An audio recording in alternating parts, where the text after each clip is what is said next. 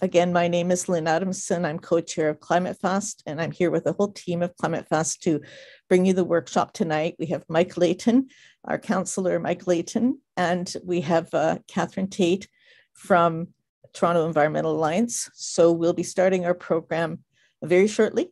But before we start, I'd just like to do a land acknowledgement. So I'm going to call on Val Endicott, a member of Climate Fast, to share the land acknowledgement.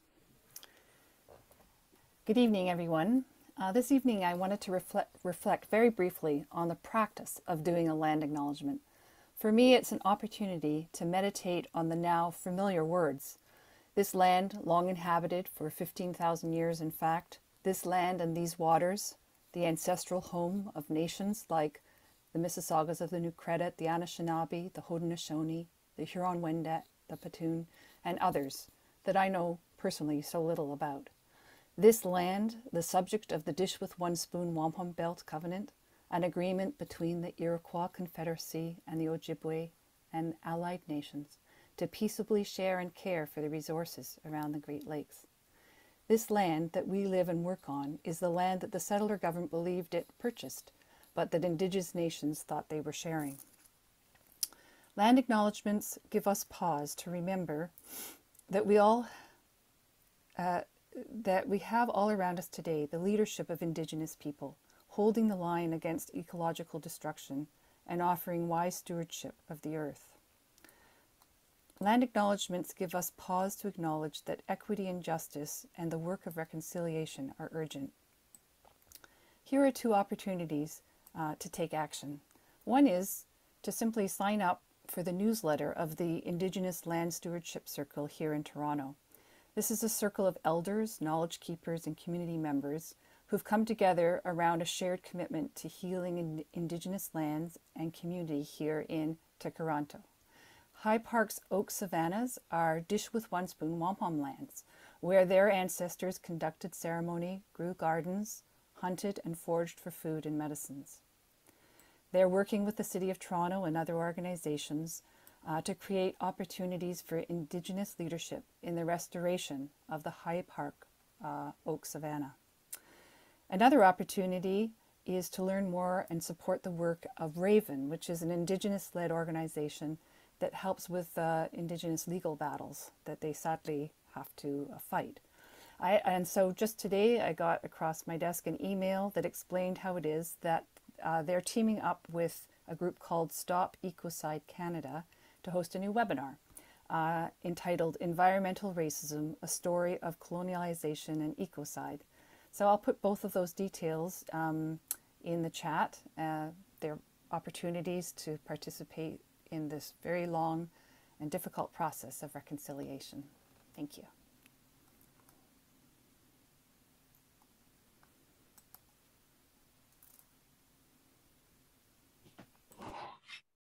Thanks very much, Val. Okay, so I was just going to start with a very short, brief background as to how we came to be doing the kind of lobbying and deputation work that we are doing at City Hall. So it's a little bit about Climate Fast, just a few slides, and then we'll go into the background and presentations for tonight. Okay, let's see if I can share screen.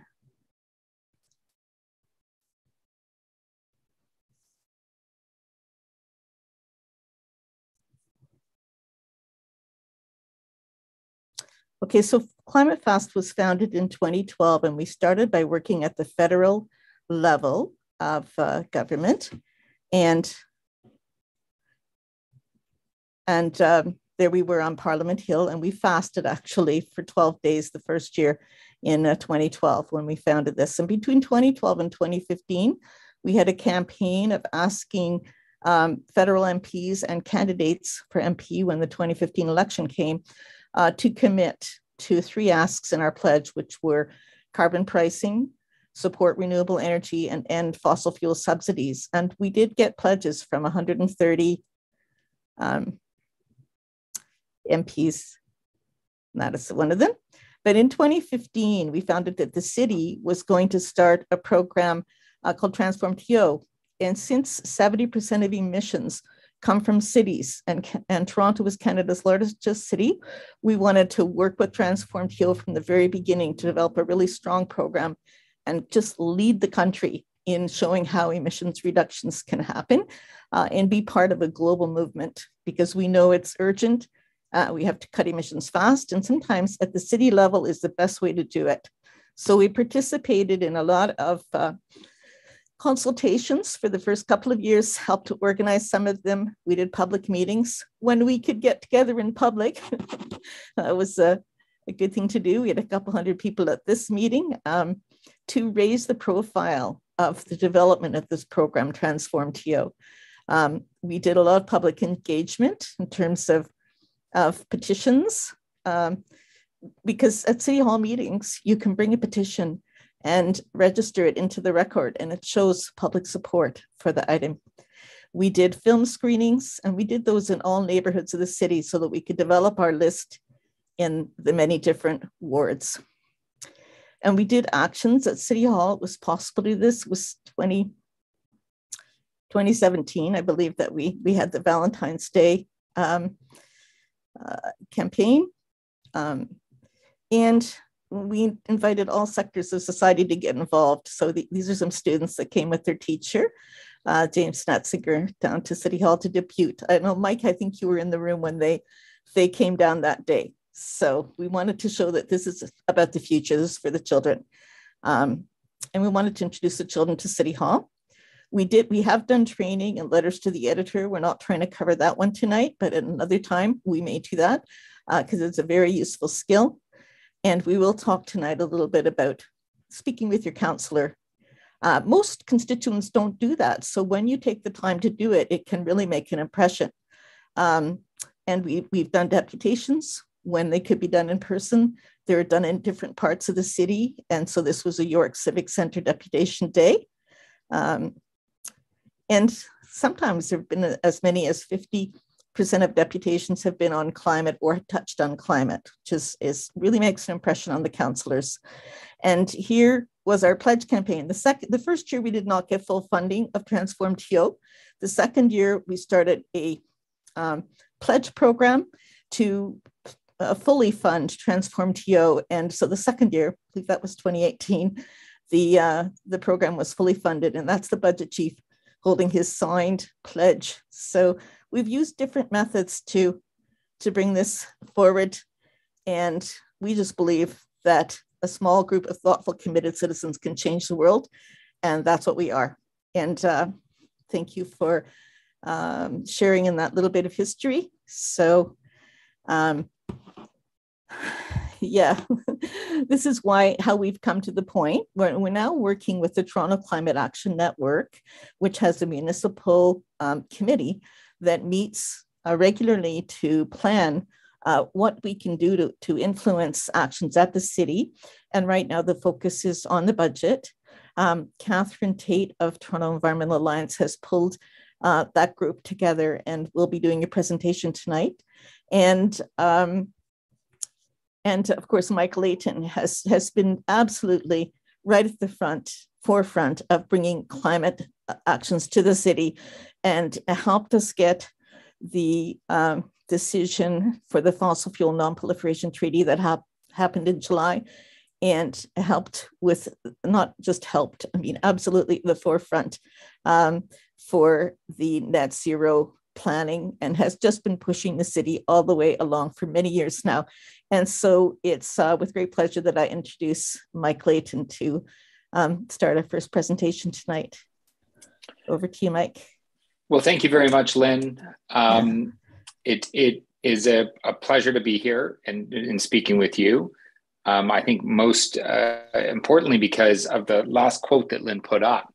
I am a firm believer that if we organize for political change, we can achieve it. And I say that as an elected official, but also a student of political and climate activism.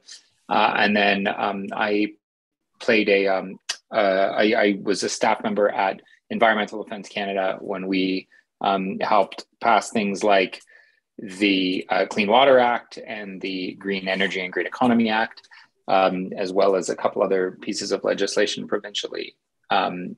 that I'd like to think help push the city and the province in the right direction.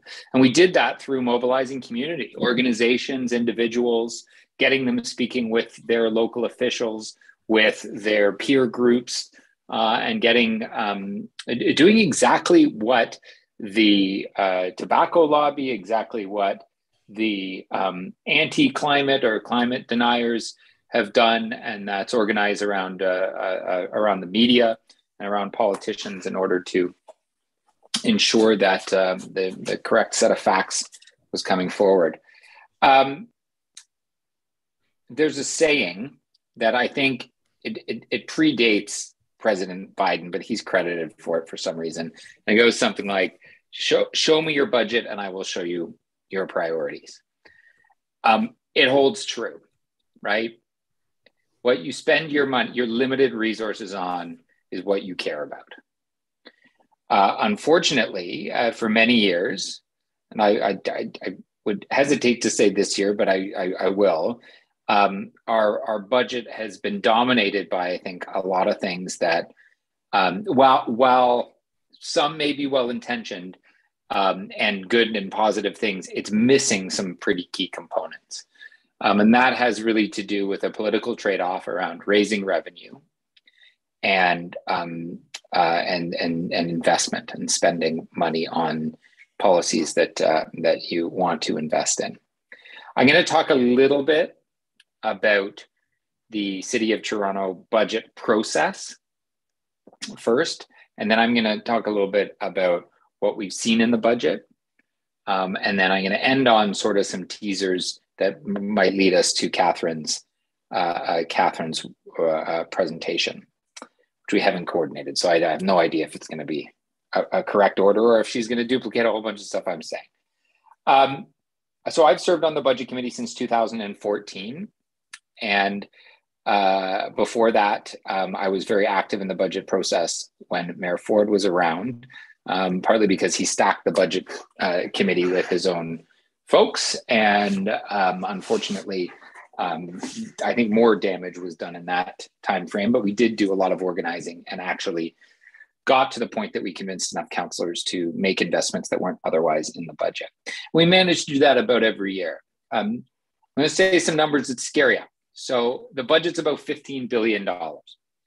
And that's our rate-supported budget, Toronto Water, Solid Waste Management, and the Parking Authority that are about $2.5 billion, and then a $12.5 billion budget, which is the rest.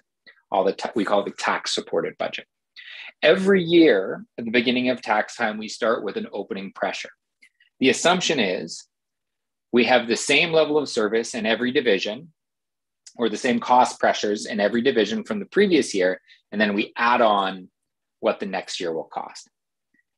There's a large line item that's always the inflationary increase of the goods and services we procure, and the increase in salaries for our unionized and our non-unionized employees, and they're typically around a similar increase between those two groups, similar percentage increase. It's not uncommon that number is around $500 million, the starting pressure. $500 million, if we were to turn it around and charge it on people's taxes, would be about a 20% increase every year. So 20% on top of your existing tax bill every year. That, of course, is much higher than the tax rate that we pay on an annual basis. And so there are mitigation strategies that the city manager always presents. It's the first presentation we get. They say, here's our pressure, here's how we're going to cover it. Because we have to, unlike the other levels of government, and I guess I should have gone over this first, unlike the other levels of government, we actually do need to pass a balanced operating budget. So that means everything we spend in a given year needs to be balanced out with, we can't take on debt for those operating expenses. We can take out debt for our capital budget, which I'll get into in a second, but not for our operating budget, which is very different than other levels of government who can go into hundreds of millions of dollars or billions of dollars worth of debt any given year. We cannot do that. So we're starting with an opening pressure of about 500 million this year, but there's an added pressure because of COVID. In the last 3 years, we've had an added COVID pressure at the beginning of the year of about 1.5 billion. So together, that's about a $2 billion hole in our budget that we have to somehow fill. The expectation this year, as it was last year, was that the federal and provincial governments will collectively fill the COVID, specifically the COVID shortfall of 1.4 million. There is also an expectation that the federal and provincial governments, particularly but actually both levels of government, will come and help us fill some of the other pressures. One is about a $50 million pressure of welcoming new Canadians and refugees to Toronto and in their settlement.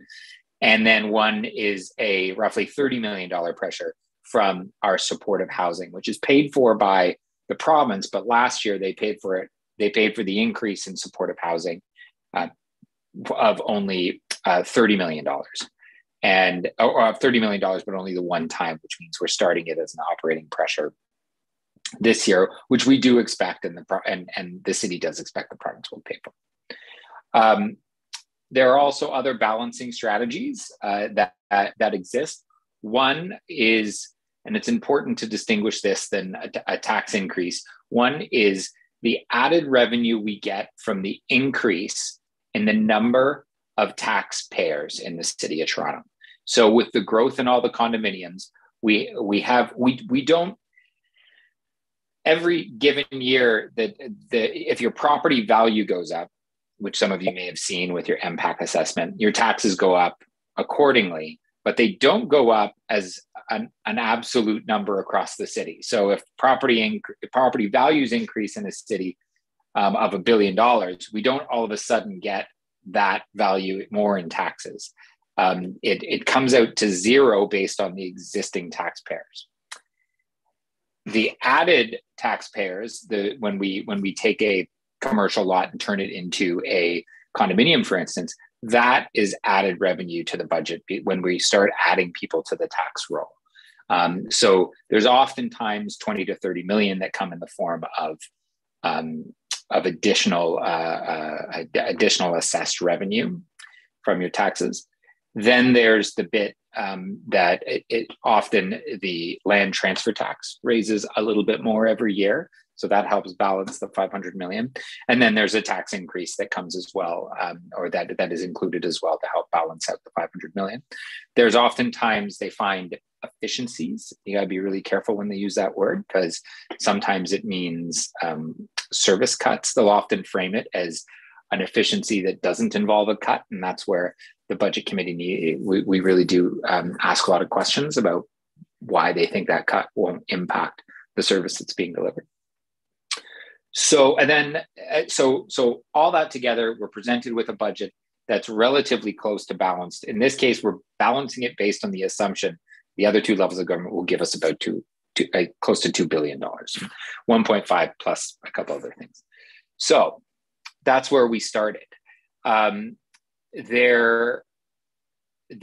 only way we currently have to pay for things in the budget is either a transfer from another level of government, or fees that people pay for stuff, fees for service, things like building permits or applications that developers put in to build a tall building. We charge them for us reviewing those buildings, and then reviewing those proposals, and then our property taxes and our land transfer tax. We do have a handful of other powers from the City of Toronto Act, but not many that the city seems to be willing to use. We've introduced the vehicle registration tax on several occasions. It's actually on the agenda of the executive committee in the coming days or next week for a review on the potential for a sales tax or the vehicle registration tax to be reinstated. We have examined tolls. They're not the most politically popular thing in the world, but the City of Toronto supported it. Unfortunately, the previous provincial government shut it down, and they have been seen as toxic ever since. And so any attempt to even raise them in conversation often gets slapped down very hard by anyone else in the room. I just wanted to vary the distinction between, so what happens in the budget process? Last week, the budget was introduced where they give the overall brushstrokes of what the budget looks like. And then later that day, and this was on Friday, they released a series of briefing notes. And those briefing notes outline division by division, as well as our agencies, what their, analyst notes. I already used the wrong word. They outline division by division, what they're looking to spend their money on, how big their complement is, what their internal pressures are year to year, or like the last year to this year, where they will be increasing their fees, where there is new spending. So right at the end of all these briefing notes, a section that says new and enhanced. And that is a decision that was made earlier in the year or in a previous year by council that they are including in their recommended budget for adoption. And then there's oftentimes a list right after that is that is not recommended, that is a council direction, but that's not recommended in the budget. There's surprisingly not many things like that this year in the budget, but it's important to recognize that's normally where they put stuff that they don't want to yet spend. This is our city staff don't want to spend money on. So the last 2 days and tomorrow, the budget committee goes through division by division and asks information about every budget. We get some small presentations from some, and we ask questions. Our last day is tomorrow. Over the course of the last 2 days and tomorrow, as well as our next budget meeting next Friday, we're able to ask staff for briefing notes. And that is a short report on a very specific thing where we want more information. I'm already getting the hook here, so I'm going to try to go through some of this really quickly. And then what happens is, next Monday and Tuesday are our deputation days where people come and get deputations. Fridays are budget wrap-up day where we get asked for any last briefing notes. The following week, or 2 weeks from then, is when we have our last budget meeting where we make any changes to the budget.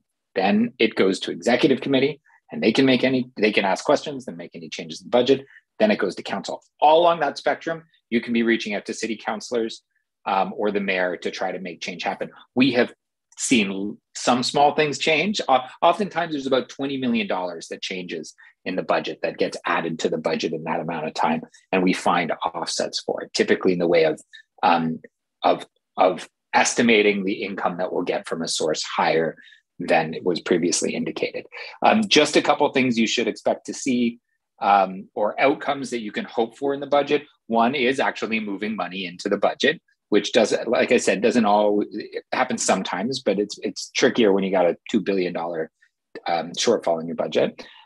Sometimes you can move policy changes that, while it's not new money, it's a policy that can be changed that can have a big difference. Sometimes you can tee up for future money.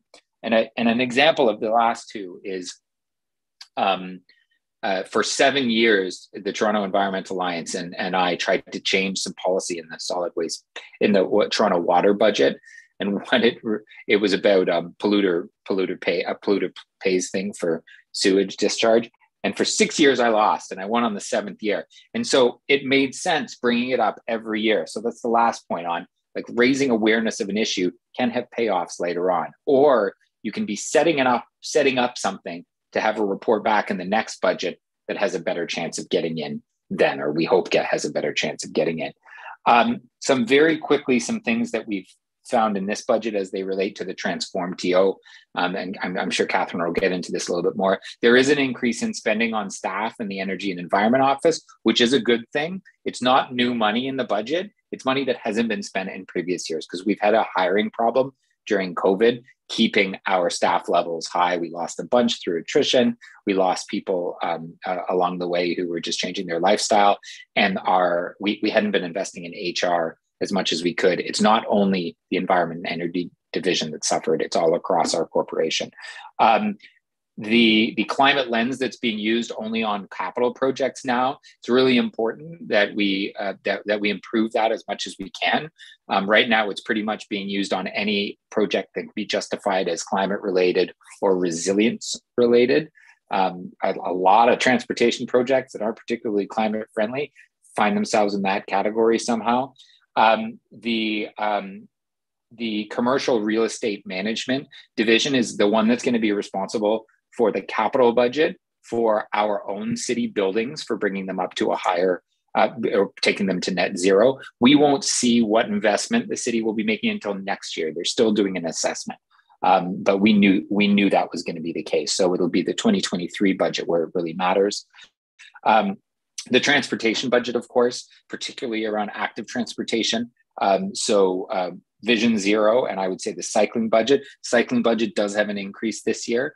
It's increasing the number of staff to implement cycling projects, but it also has a $1.5 billion Gardner item that unfortunately it doesn't seem like we can change at this point, or it wouldn't save us any money if we changed it. That eats up about half the capital budget for the next 10 years from transportation. Forestry and ravines are two important ones that to keep an eye on. The ravines are seeing a clawback in the spending of litter picking in ravines. While I wouldn't consider that necessarily a climate project, it's certainly a natural systems related project. But we need to continue to see an investment in forestry, because in order to achieve Vision Zero, we need to achieve our tree canopy target. There is a significant increase in investment in reconciliation and Indigenous affairs, which is welcome to see, something I've been working on for many years. And then finally, the TTC is one place that it's really critical. We established today at committee through questions, Councillor Perks and then me. The TTC has nowhere in their capital plan, nowhere near the amount of investment that would be necessary in order for us to roll out the number of buses we need to achieve net zero. And the frustrating piece is, if we don't start doing it now, there's no chance of us doing it 10 years from now. Like, we have to start actually moving pieces into place. It actually has mostly to do with us finding spaces to store and maintain the buses. If we don't start doing that now, there is absolutely no chance we will hit our Vision Zero target. So that's something that I think we're going to have to see some movement on. I think that probably puts me at the end of my time. I would say, though, that we have seen money change. The climate fast and climate activists have done very well in the last couple of years of putting forward the issue at deputations. We haven't seen as much movement as I would have liked to see on the political side. It's not for lack of trying, but as that movement, as that climate voice grows, it will become it will become a greater force in moving money in the budget in the future. I have no doubt, and so we should continue making it top of mind for budget committee members and the mayor. Thank you so much, Mike. That was so informative, and you covered so many points. And I just want everyone to know that we are recording tonight. And so we will send you the recording link. So if you're working on your deputation over the weekend, you'll be able to listen to the points Mike has raised. And we'll also have some additional analysis from T and whatever else we can add in by Friday. We'll try and send it Friday morning for you. But that was really fabulous, because and this year we have to remember is an election year too, Mike, right? So by coming out and speaking to the councillors now, and if you're willing to make an appointment with and talk to your councillor individually as well, then you're really putting climate on the agenda. They're going to know my constituents care. That's why we love that you're from all over the city, because we have to reach out to different councillors. So I know we had planned to have a couple of questions right now. Maybe we have time for one. I'm not sure. Colleen, have you identified a question? Yeah, we have at least 8. So I'll try to pick if we're doing one, let me see which one is the best. I think maybe we'll do 2. We'll do 2 questions. Okay. Go ahead. So, yeah. All right, let's go ahead with the last question that was asked, because I think this might help everyone. What are the top 3 to 5 things you would like us to ask for?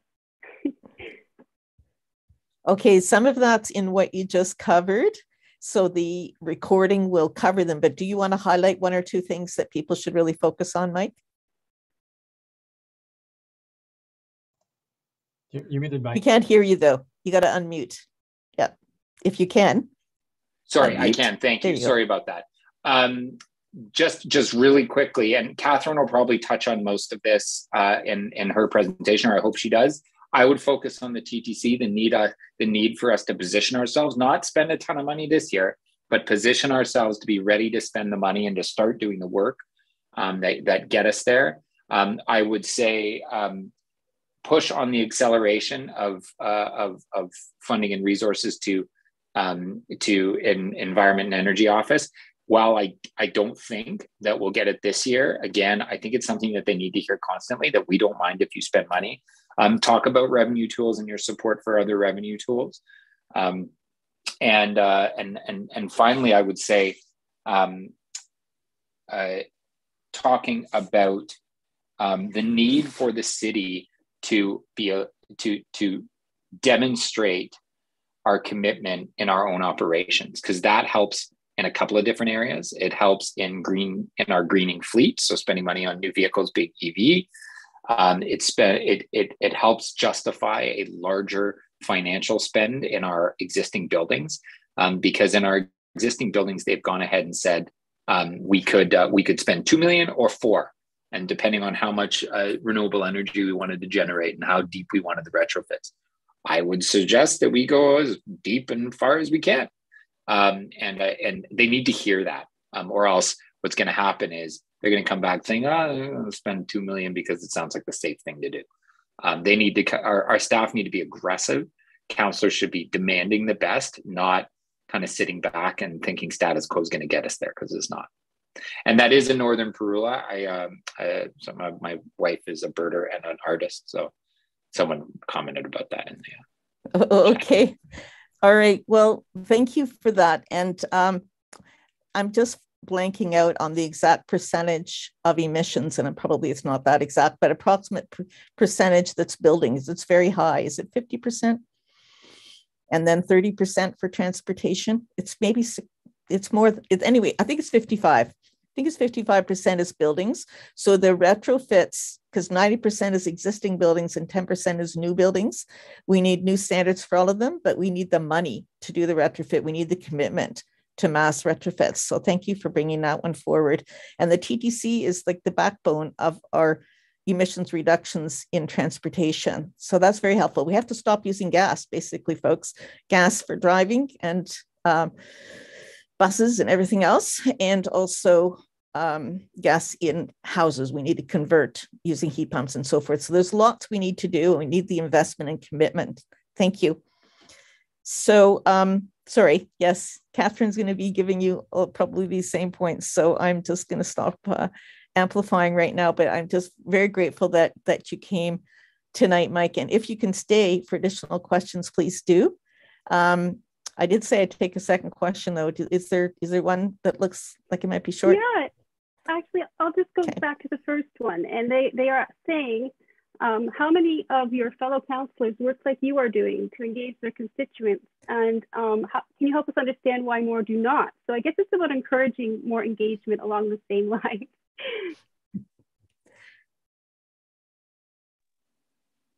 You know, I've hosted a budget town hall every single year since I was elected. I think I can count on one hand the number of councillors that have done that. I know because sometimes we do it jointly because it saves in staff time, but Councillor Wong Tam, Councillor Cressy, I know Councillor Perks, I think his was last night. I think maybe Councillor Fletcher. I think that's it. Some of them on a given year they might, but I'm not sure that I'm just not sure they get it, right? Because like the budget's really nuanced. You have a lot of councillors that say, "Yeah, we'd love to invest in that thing, but you know, taxes can't have that." Like I'll probably tell everyone in my constituency that I have voted for higher taxes every single year that I've been in elected office. If you add them up, it turns into a really big number. But here's the thing. had everyone voted on the first year that I was a city councillor, had everyone voted for that tax increase, we wouldn't have had to have any of the other ones, or we would have, but they wouldn't have been as dramatic, because as we raise the rates, the taxes compound. We used to have, councillors used to be able to communicate this. It's not new that politicians are a little adverse to raising taxes, but in 2009, then Mayor Miller, and he would have won again, then Mayor Miller, and most of the councillors, they all, like most of them won again. One didn't win that was running again. They raised your water rates. It was called 9/9. 9% every year increase for 9 years. It ended up getting drawn out a little bit more, but it was called 9/9. I think that was the rate. That's a huge, huge amount. Like, it wasn't 9% over 9 years, like 1% a year. It was 9% every year. And that was because they wanted to deal with breaking and bursting pipes and lead pipes and stormwater and flooding. But they managed to justify it. And by the time I was elected, which was the next year, and it was it was a later year in the increase, it was 2 or 3 years in, nobody talked about it. People got their water bill, they paid it, they didn't think twice. It wasn't a media issue. Media didn't say, wow, your water bill's almost going up double digits. It just wasn't an issue. Yeah. It happened. Yeah. Thank you, Mike. I think it's the vision. People have to realize, the politicians have to realize that the vision is there. People want that vision. They want that reality for our city, and they're willing to pay for it. And during this election year is a really good time to kind of organize that kind of pressure and to look for who are the candidates that, if they become councillor, are going to actually be willing to do exactly what you said. So you do one increase and then it lasts. So we need that, and we need the pressure on those councillors. So thank you. Okay, well, we're going to move on now, Mike. We have the recording, and we're very grateful for you coming. We're very grateful for all the work that you do at City Hall, putting these things forward. You can all use your reaction button to show some love for Councillor Layton. There we go. Well, thank you very much. It was my pleasure. Thank you. And thank you for all the hard work that you guys are putting into this. Bye for now. Okay, bye for now. Yeah. Okay, so now we're going to turn to Kathryn Tait. Kathryn is the climate staffer with Toronto Environmental Alliance. And we are very grateful for you for a lot of the work you do. You help to bring together the TCAN groups, that's Toronto Climate Action Network, for those who might not know that, which is an umbrella group for more than 30 climate groups in the city. It's quite a large network. And at T, you work full time and also with other staff to really understand what's in the budget and what can be done about the budget. And you also initiate, on the net zero, you initiated a digital action to help bring some of that pressure forward that we need to get the changes we need. So over to you with great thanks, Kathryn.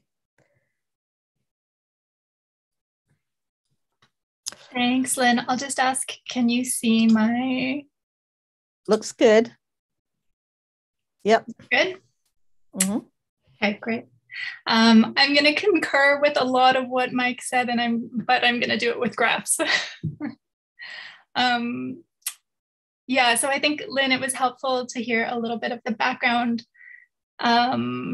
leading up to this moment. I'm going to give a little bit of background as well, because it shapes the way that we can advocate right now in this budget cycle. So we got our first TransformTO climate policy back in 2016, and that TransformTO version had a target of 80% emission reductions by 2050. Since then, we've had IPCC reports and the UN Code Red for Humanity, lots of actual climate events, and then also advancing the climate science, telling us that we need to step up our ambition. So 2019, there was the global climate strike with 10,000 people at Queen's Park. And then probably, Climate Fast was a signatory to this too. We had the open call for City Council to declare a climate emergency. So we got the climate emergency declaration passed at Council. That was Mayor Tory's motion that Councillor Layton seconded. So with that, we got a new target for zero emissions by 2050 and a study to see if zero emissions by 2040 was possible. And then COVID hit. So things were delayed by quite a bit. Staff were redeployed, staff from Environment and Energy were redeployed to help address the pandemic. So it took time to get that report back, and then we just finally got it in November. So in November, we got the plan for zero emissions by 2040, and then it was just approved by Council in December, so just a month ago. So, so there's a few reasons that shapes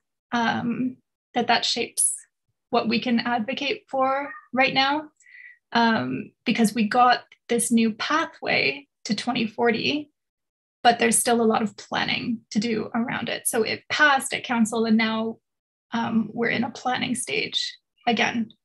So overall, our observations about the budget, it seems to be a status quo budget. As Mike indicated, we don't see a significant amount of spending as compared to 2021.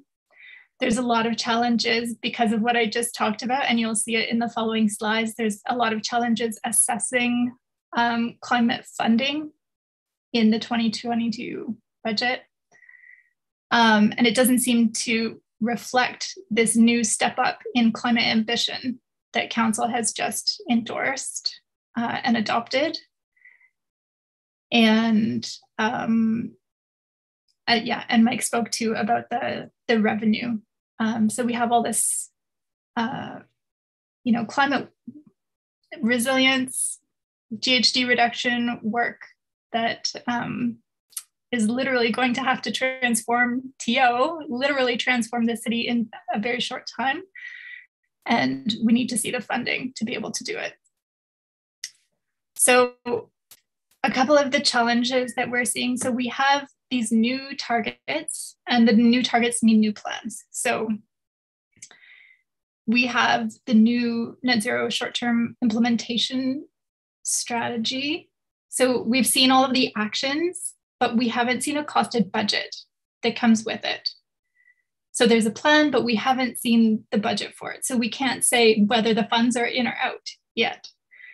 And there was a supplementary report that passed, and that sounds like a very boring thing, but there was lots of great things in the supplementary report that passed it at December Council that are things that probably a lot of folks in this meeting went and advocated for in advance of that Council meeting. So we got annual reporting on GHG emissions, which we wouldn't have had otherwise. We wouldn't know how we were doing to our 2025 target if we hadn't advocated for annual targets. And we got a climate advisory group that centers equity deserving communities. We got support for resident-led climate action and engagement.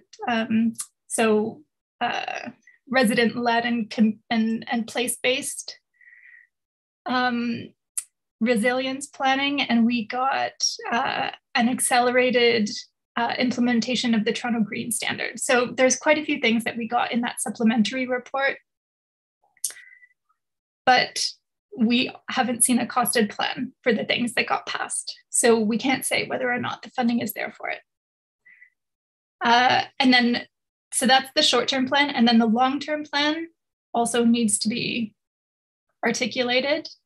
So the graph in the right-hand upper corner here, this is a scenario that the technical modeling put forward with reductions in different areas for how we can get to 0 by 2040. But this is one scenario, and the technical modeling consultant said, okay, these are the ways that you can get there. The city has to do its own work. The city needs to put together its own plan. And that hasn't been done yet. We're also seeing, it's good, but it's tricky. We're seeing climate action move way outside of environment and energy. So in a lot of past years, we would just look at the environment and energy division budget, and that's all we needed to evaluate to see the whole of climate action at the city. Now we see the short-term implementation strategy that's from this year till 2025 implicates 20 different city divisions. And the briefing note that I shared in the chat earlier on GHG reduction and climate resilience spending implicates 21 different divisions and programs. So there's a lot of different places that climate action is showing up in the budget now. It makes it very difficult to assess. And the last thing, which Mike already touched on, the climate lens is still in development. So this year it was a questionnaire that was put to different parts of the budget to try to see which aspects of which projects had climate components, but in this total that they came up with, 1.05 billion, it also includes non-climate components of projects. So there are things in there that we know aren't necessarily advancing climate goals that are being counted in that 1.05 billion total. So this is what's different this year. So these are some of the 21 different programs. I'm not going to go through this. I just want to show, this is just to show how many different programs and city divisions climate funding is showing up in this year according to the climate lens questionnaire that is being used. So the climate lens questionnaire is supposed to be kind of a first step. It's not the climate lens that will be adopted, but it's like a preliminary step to adopting a climate lens that is in development. But it's showing climate action in all of these different areas. And with this total of 1.5 billion that we know includes non-climate components. So I would assume that those are things that don't necessarily advance GHG reduction. So the graph on the left shows how rapidly we need to decrease GHG emissions. The graph on the right shows the makeup of emissions currently. Well, this is 2019 in the city. So I'm showing that just to show, with the graph on the left, this is the pace at which we need to accelerate action. And the graph on the right shows us what areas we need to be spending on to be able to make that transformation. So without having costed plans yet for these new plans that were just adopted, it's great that these new plans were adopted. It's a big step up in our climate ambition, but it makes it difficult to assess whether we're on track or not. So the methodology that we're using to see on an order of scale, are we on the right trajectory, is by looking at the technical models that were part of the net zero strategy. So the technical modeling had a financial aspect to it. So we're looking here, if you look at the graph on the right, you know, we did lose time because of COVID. So we're trying to assess what year of this plan are we supposed to be in. We know that we lost time, but if we're in 2022, you know, the technical modeling shows that we should be somewhere around $8-9 billion worth of investment per year. Whether that would all be reflected in the city budget is difficult to say. Maybe there's funding assumed here that's coming from other orders of government, private investment, other sources. But if so, explain. We need to know. We need to know if we're spending on the right order of magnitude to address the problem. So what we see in transit, and then, you know, if we did lose a full year because of COVID, we can still look to this graph and see, okay, well, so maybe we're not meant to be spending 8 billion or 9 billion in 2022 if we've lost a year and we need to play catch up, but we should be at least 3 billion this year. So the technical report also shows us, so we see this year in that briefing document that I shared, it says that there's 358 million for transit that's been marked as climate impact funding in transit. But what the technical modeling shows us is that we're supposed to be at a level of 1.5 billion towards transit every year. So that's a big shortfall. In buildings, we're supposed to be at a level of 5 billion.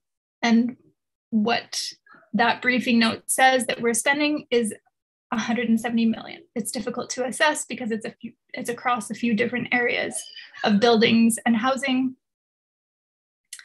But from what we can tell, it's not on the right order of magnitude of spending. In the operating budget, we spoke about staff. We're asking whether this is enough.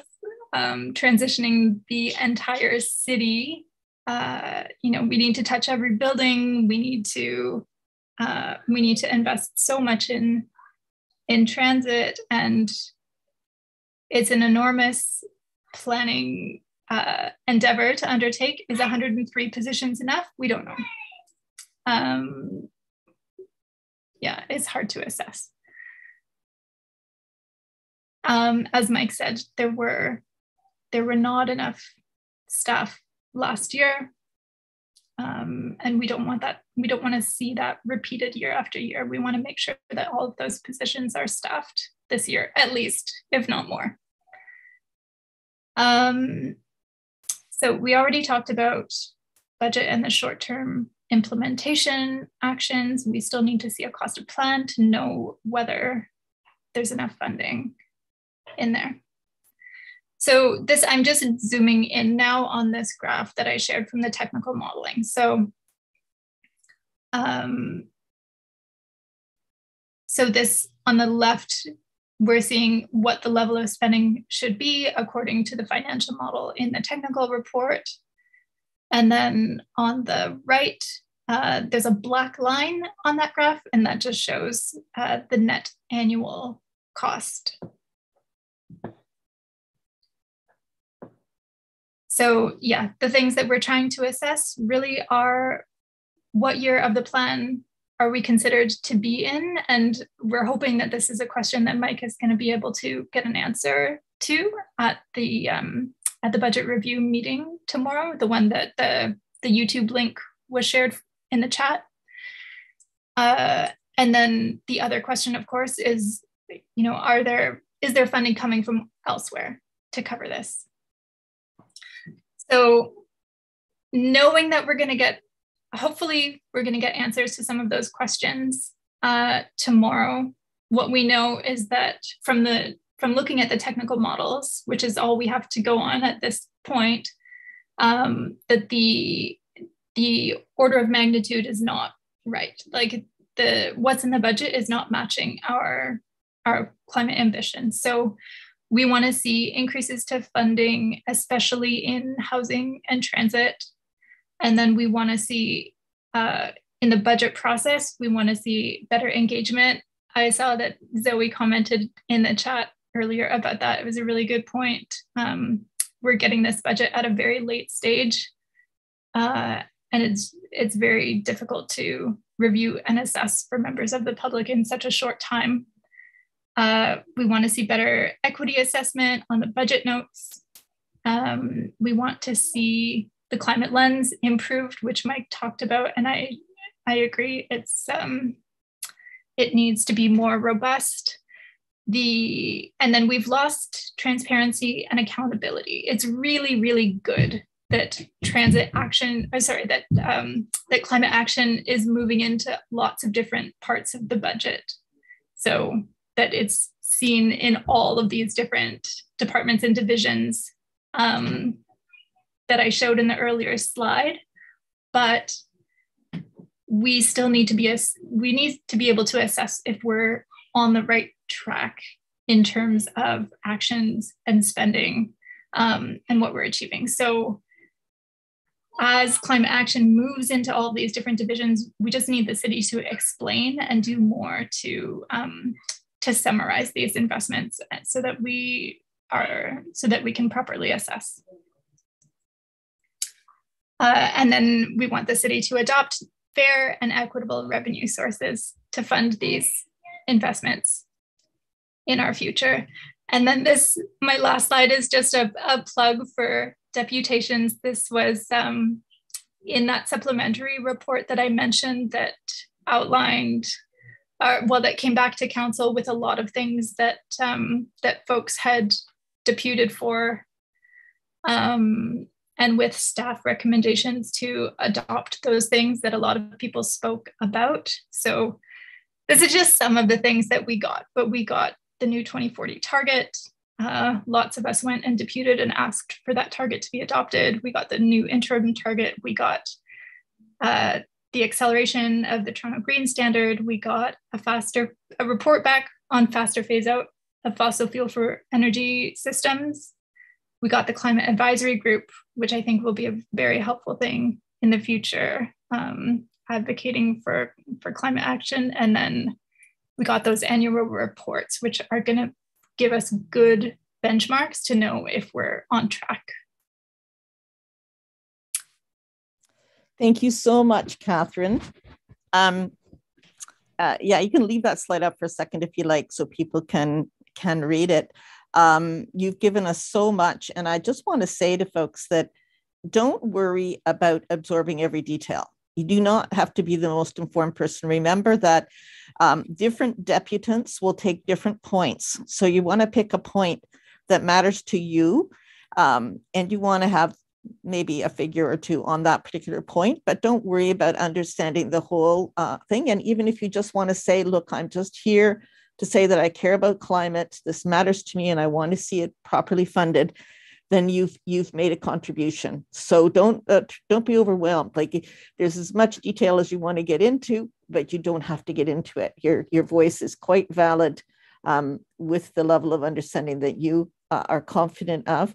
And we will have small breakouts in a few minutes, in about 10 minutes with coaches. So you have 15 minutes to think about how you might like to do your deputation and ask a few additional questions. We will be sending you a follow-up letter with more information and links, but the main thing is to hone in on what you are particularly concerned about and want to raise. We're just going to take a couple of minutes for questions. Kathryn, you want to add something there? Mm-hmm. Yeah, I just wanted to add, so Mike had spoken about the limited possibility of moving money at this phase of the budget. And he said, money can move, we can advocate for that. And then there's also policy asks that we can make and things that tee up future actions. So after the information session tomorrow, we're going to be putting out a briefing note that I've told you that we're looking for funding in transit, funding in housing, and the action areas that we're going to look at, but we're going to get more specific after tomorrow's budget review meeting. So we'll release that for anyone who's preparing a deputation with some very specific asks that we think could be strategic. Yep. And there's a question in the chat about submitting your deputation by email, and you can do that. The address is buc@toronto.ca for the clerk of the committee. That's also in the written material that we've emailed out to folks, and we'll also go through in a couple of minutes how to do your deputation. So, Colleen, do you have a question for Kathryn specifically? Okay. I do have three that they're short, I think. So let me just that I think are pertinent. And the first one, and I think clarity around this might help, is we're asking for funding, like to fully fund TransformTO net zero strategy, but are we also able to request additions to the strategy at this point? So that might be a short answer.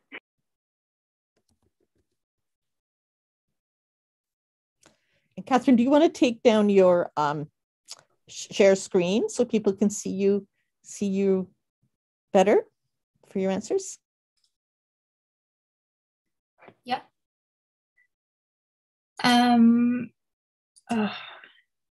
It's so tricky. It's so tricky this year because every other year we have advocated for full funding. What the city is asserting in its budget notes right now is that the plan is fully funded.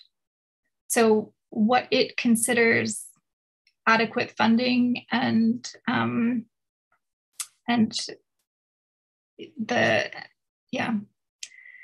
the number of actions that are in the short-term plan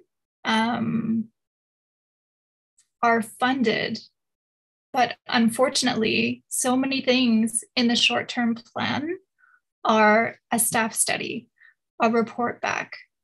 They're not major physical actions and transformations to our city. So I think with the funding ask, I think we'll have to get a little bit more specific this year rather than asking for full funding.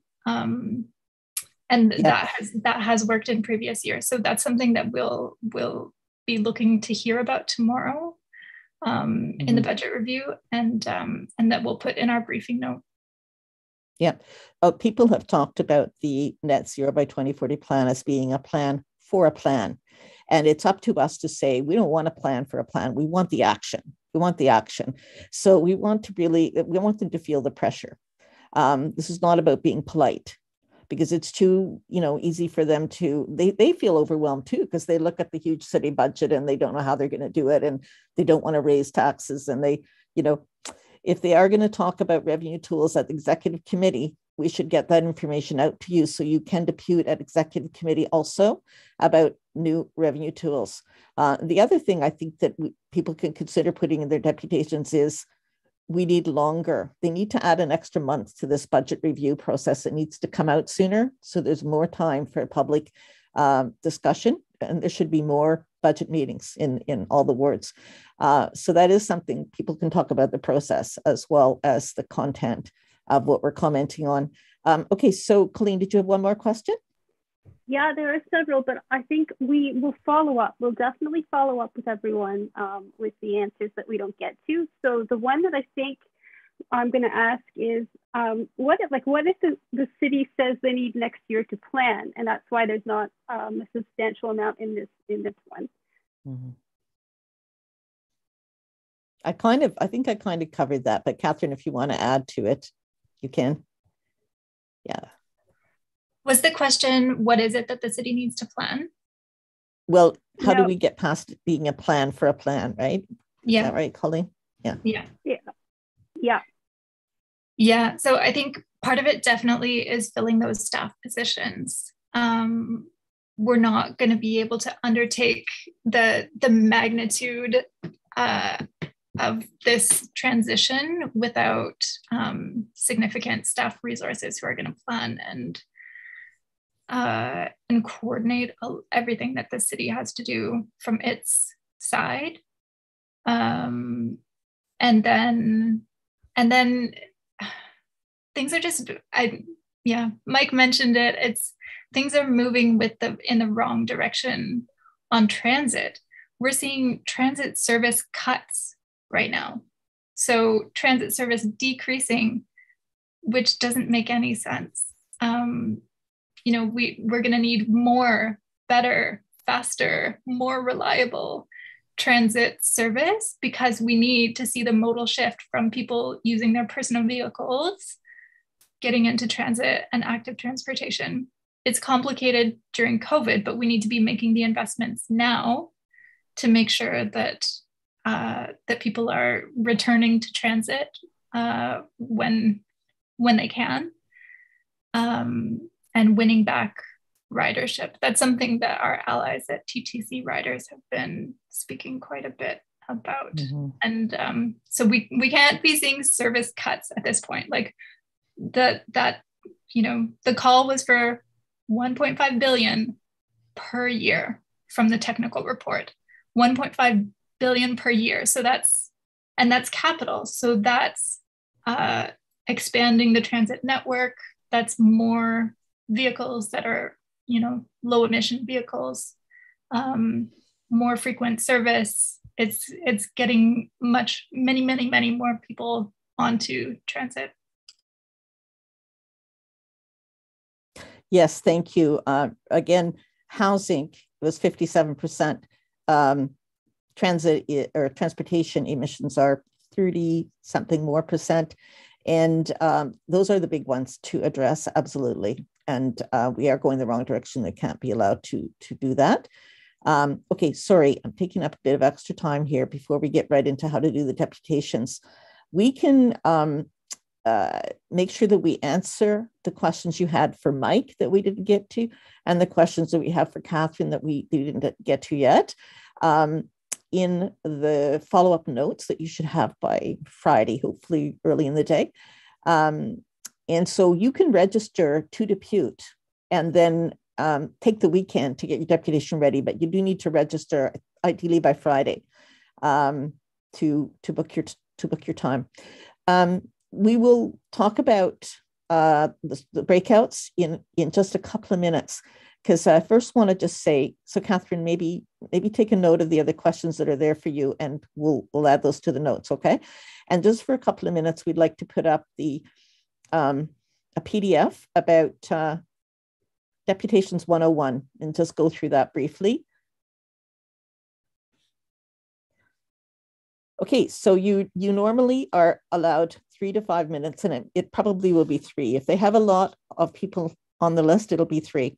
So time yourself at home so you know what how long it's going to take. Sometimes it takes a little bit longer when you're actually a little nervous and you're actually speaking to the councillors. You want to speak directly to them. You want them to hear your main point, and they will relate to you as a person, telling a little bit of your personal story and why this matters to you. They know that people are really putting in their own volunteer time to come and speak to them. So that makes an impression, that in itself. So you want to be genuine and somewhat personal, but also give your facts and be clear about the point that you're asking them for. So maybe we could scroll down a little bit more, and you will have this handout. So I'm just going to touch on the highlights because we want to make sure that, okay, I'm not seeing it anymore. Did we lose it? The deputation thing. There we go. Yeah, there we are. The dates are January 24th and 25th. There's the place that you write to, the clerk. You want to make it personal. Introduce yourself and the ward that you live in, because it's useful to them to know, who is your councillor, and hopefully that person will be listening. Councillors do listen in, even if they're not on the budget committee, and they will get your written deputations. They'll be in a package, but you also can email your written deputation to your councillor and to the mayor to make sure they actually see it in their inbox. So could we scroll down just a little more? There's, the introduction, the main body, and what you're asking for. They may ask you questions. Most likely it would be a councillor who wants you to elaborate on a point. They're your friend. They're asking you for that. But always know that you can say, I'm not sure. if you're asked a question that you don't know the answer to. So don't let that worry you. And you can, if you want to, email your deputation in. Okay, so I think that is basically it for this, but we have a very small clip, I think a 40-second video clip, if we can bring that up and you can see what it's like to actually speak. Given the fact that we're doing this all online now, this is what it looks like. This is from last summer's deputations. Liz. Of decarbonization. The recently released Net Zero report by the International Energy Agency calls for an end to the sale of fossil fuel burning boilers by 2025. We would like to see a similar set of deadlines for the sale of emission generating equipment and appliances for the City of Toronto. Fourth, we don't see a timeline in the strategy for disconnecting public and private buildings from natural gas. A set of deadlines similar to those outlined in the IEA report should be in place for getting Toronto off natural gas. Fantastic, thank you. That's just a little brief clip from Liz giving her deputation, and you can see the councillors are sort of half listening, but they're there, and they have also the written one in front of them if you sent it to them. And there's a little clock in the corner, which is your time running down. And when that's out there, don't usually like to extend it. You might get another sentence in, but really you need to try and be ready to close up right on time because they don't really permit extensions. So that's basically the process. And I was only just going to give 1 minute about the importance of also lobbying your councillor. Get to know your councillor. If possible, talk to them personally about the budget and your concerns. You can leave a message in their office asking them to call you back, or you can ask if it's possible to have a meeting. And we do have a few weeks. The timeline, we have the timeline, and we can include that in our follow-up. That they have a few weeks to kind of try to get the message through to them about what really matters to you in the budget. And remember, it's election year, so they're also hearing that message with regard to what you care about and why. They may not see just how urgent it is, but those of us who follow the climate and we look on our inboxes every day, we know just how urgent this is. We have to cut emissions 65% at the city by 2030, and that needs everybody working together. So it's got to be a real team effort. So I will encourage you to think about that, and we can hook you up with other people from your ward if you're able to get a meeting, if you're interested in doing that. But at least see if they will give you a call back and you can let them know personally what you care about. Okay, so I'm going to stop there because we want to give time for 15 minutes for breakout groups. And then what we'll do is come back and like have 2 minutes to just close up, to thank everyone for all the wonderful presentations and technical work, our team and all of that, and just to let you know what's happening next with Climate Fast. So if you can come back to the main room at the end of your small group for just like 2 minutes or so, please do so. So in your small groups, just think about what you want to focus on in terms of budget deputations, and do keep it focused on that. Each person should have 2 or 3 minutes in your small group, at least a couple of minutes, and the facilitator will be there to help you go around and share. So that person knows a little bit about doing deputations. So if you have a question about the process, you can ask that too. So I think that's enough. I hope that's enough. So maybe we could go ahead, Mark, and get into the groups, and we'll pay 30 seconds. Well, we just finished a group with some really good discussion about buildings, about transit, about methane leaks, and about forestry. So forestry, we're going to get some more figures from Mike Layton as to what can be asked for in forestry. For Julie, who's going to be speaking for her high school group, I believe it is, Julie? From Earl Haig, yes?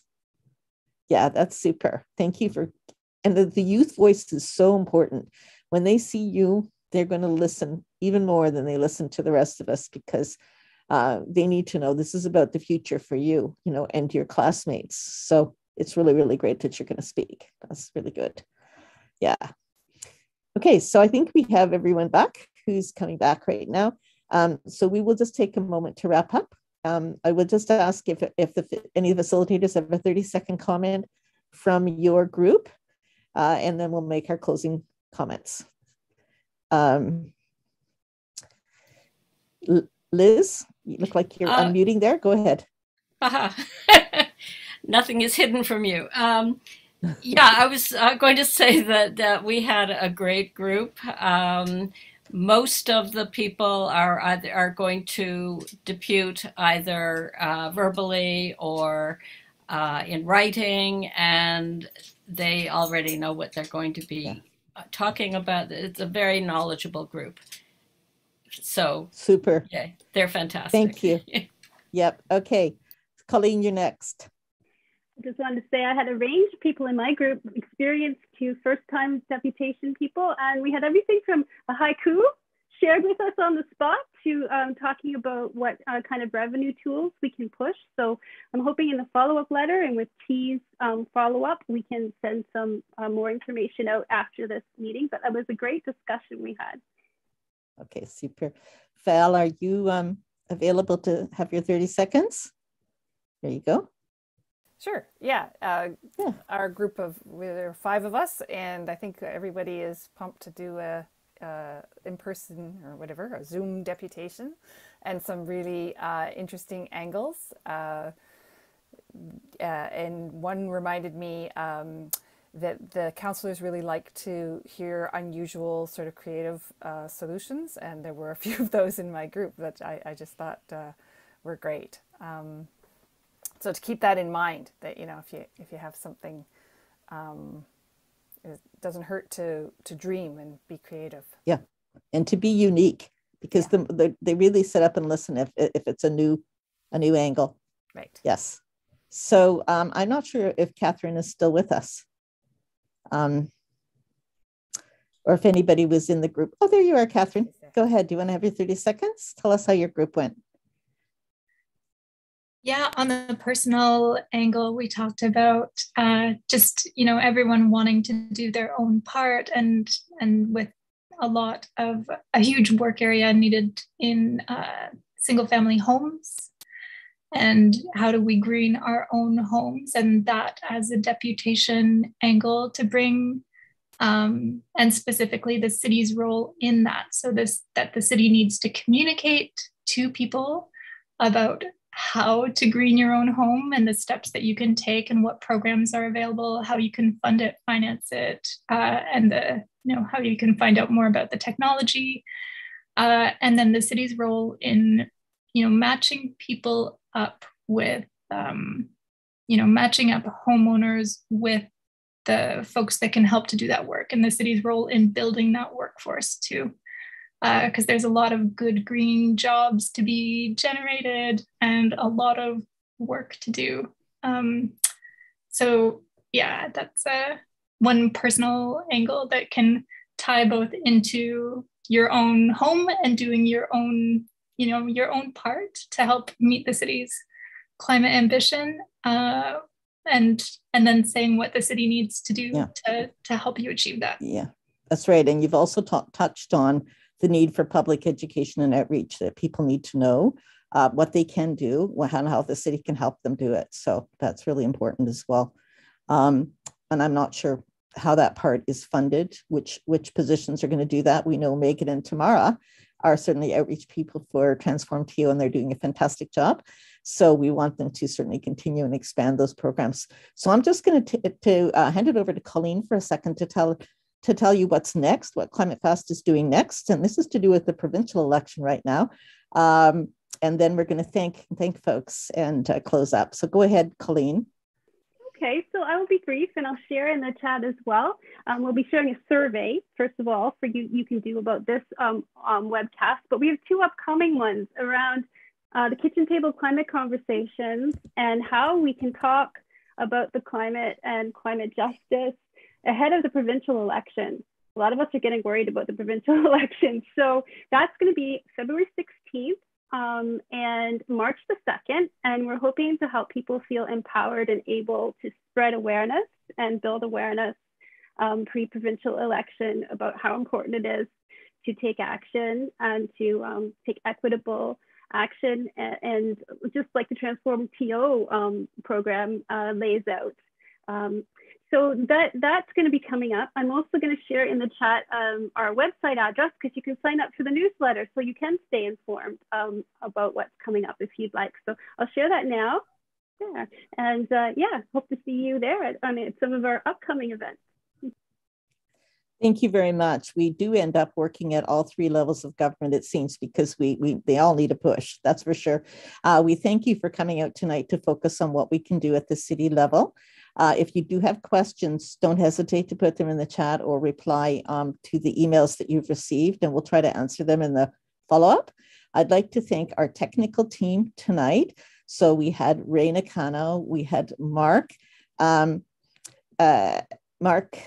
Shapland, and we had Lorna, who is also our newsletter editor, Lorna McHugh, and we had Priscilla. Priscilla was here helping as well, and Colleen was our chat monitor, and Sharon Bider helped and also did the survey for you. So I think that's who was our tech team. And then our facilitators that are here tonight, you can see them right here, Liz and Colleen and Val and Kathryn. And Kathryn, of course, for giving us a really useful presentation, really informative. And I don't think Mike is still with us, but of course we want to thank Mike Layton for his part in bringing the issues to us.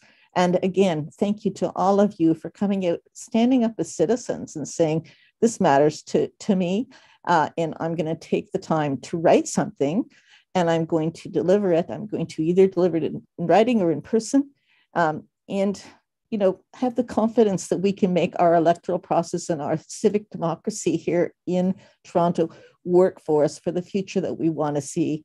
So thank you, everybody, for coming. Have I missed anything in the closing, or are we good? Are we good? Okay, so you can just wave your goodbyes. Thank you. You can unmute and say goodbye if you like. If you can unmute, I'm not sure. But thank you again, everybody. We appreciate every one of you. Bye. Thank you. Thanks, everyone. Bye. Thanks, Lynn. Yes. Thanks. Thank you. Thank you. Okay. Bye, everyone.